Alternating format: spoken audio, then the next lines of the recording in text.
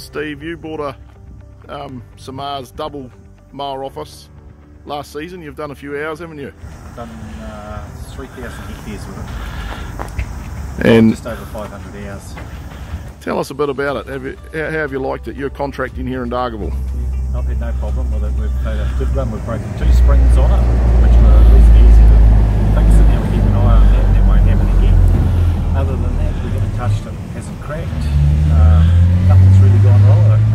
And we've had a guy that's been driving it has not had a lot of experience, and he's run out the whole season and had no problem with it.